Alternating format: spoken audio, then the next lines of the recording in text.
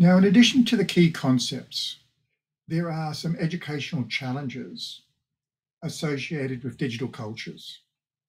And again, you need to be aware of these in general so that we can engage with discussion around the whole ecosystem of challenges facing education. But also some of them you may wish to delve into in greater depth and explore them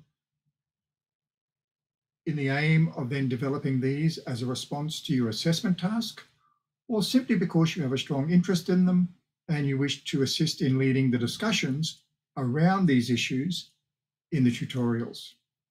So these issues include concepts such as information overload, digital distraction, online misinformation, digital equity, cyberbullying and online safety, techno-stress, data privacy and security, digital well-being, online education, and assessment and cheating in digital environments.